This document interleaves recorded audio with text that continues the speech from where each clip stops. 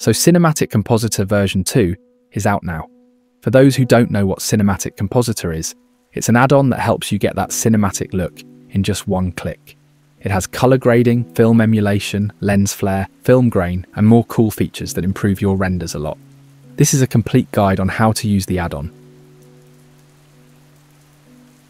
You'll find the link for the add-on in the description. It's available on both Superhive and Gumroad, but the link in the description will get you a discount on the Gumroad version. You just have to enter the amount here and proceed with the next step. Once you purchase the add-on, you'll get to this page. You'll find the latest version here, which is 2.0. There are also old versions available for you to try out. For those who have already bought the add-on, you'll get the update for free. Just check your library. For this video, I'm obviously going to showcase the latest version. Make sure you click this button to download the add-on. Installation is pretty easy. Just make sure you're using Blender version 4.4 or above to make this work. You can check your version on the bottom right corner. Mine is 4.5, which is the latest one right now. Go to Edit Preferences and go into the Addons tab. For those who have the old version installed, like 1.4, you'll need to uninstall it. Once it's uninstalled, save the preferences and restart Blender. Now click this arrow button and install from local directory. Select the zip file and install it. Save the preferences and close it. I have this demo scene here. To use the add-on, open this side panel and open the Cinematic Compositor tab. Just apply the effect and nothing happened. This is because you have to enable viewport compositing. Now it already looks perfect. Before we move to the settings, let's talk about these two options. This will mute the effect so you can see the difference. And if you run into any issues with visual quality, you can just clear the effect and apply it again. Note that you can't just add a cube and rely completely on the add-on to get you that cinematic look. Even though it does a very good job on the default cube, you still have to put some effort into your lighting and textures. I've made some guides for cinematic lighting and photorealistic texturing, so you can check them out as well. Links are in the description. Now let's talk about the settings. You can directly change the settings here, or you can go into the Compositor. First, we have color grade. Pretty simple. You get two options, the classic teal and orange, and the golden look. I always prefer teal and orange, but you can try both. The default values are almost perfect, so if you mess up, just put your mouse cursor on the value and press backspace. It will reset the value. After that, we have color effects. It has a black and white effect, which reminds me of Dune 2. There's also color focus. What it does is isolate a single color. To use it, increase the factor and play with the hue of the color, but I think red is mostly used. There's also tint.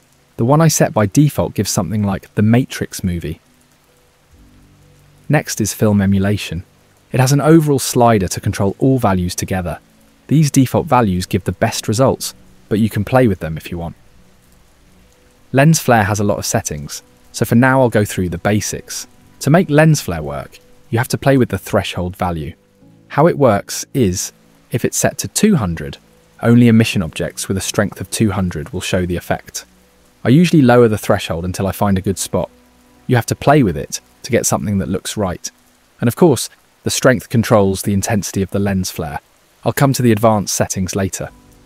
After that, we have lens effects, which has lens distortion and chromatic aberration. Then we have vignette and film grain. Pretty simple settings.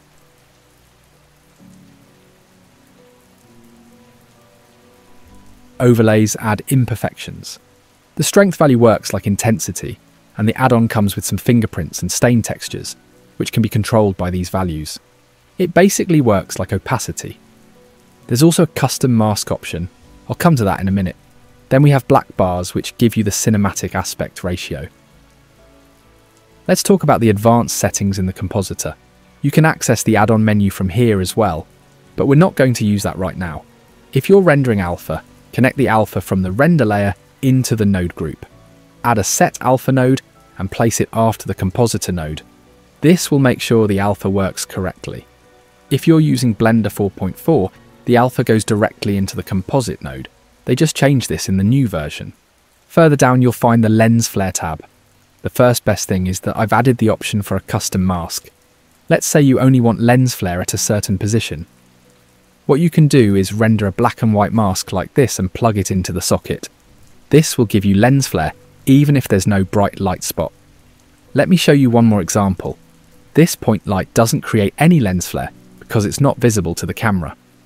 What you can do is add a UV sphere and position it with the point light. Once that's done, add an emission shader to it. Hide the objects behind the light and add an emission shader with 0 strength to the objects that block the light. Go into color management and switch this to standard. Make sure to save this file separately. Also set the output directory for the mask as well. Now switch the render mode to material preview and go into the camera. Open this tab and render viewport animation. This will render super fast. If you think the mask looks weird or has glitches in material preview, you can render it out in cycles as well. Just decrease the sample count and you'll be good to go. Now import the image sequence and plug it into the custom mask socket. Play with the strength until you get something you like. Lens flare has more options you can experiment with.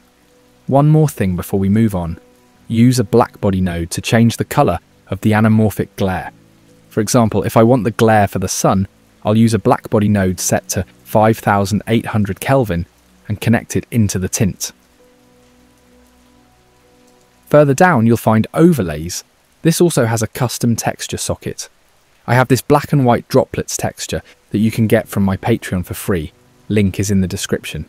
Just connect any texture you want. It doesn't have to be droplets, and you'll get a cool effect.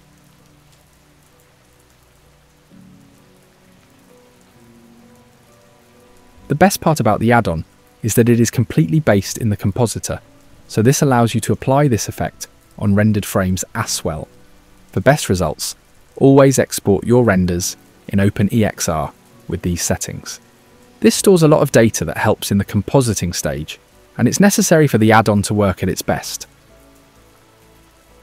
Now open a new file and head to the Compositor. Open the side panel and apply the effect. Delete the render layer and add your render image here. You might need to change the resolution to make sure you get the correct aspect ratio. You can preview the result like you normally do, or you can just render it out, which will take a few seconds. Thanks for watching, and I hope Cinematic Compositor improves your renders and takes them to a new level.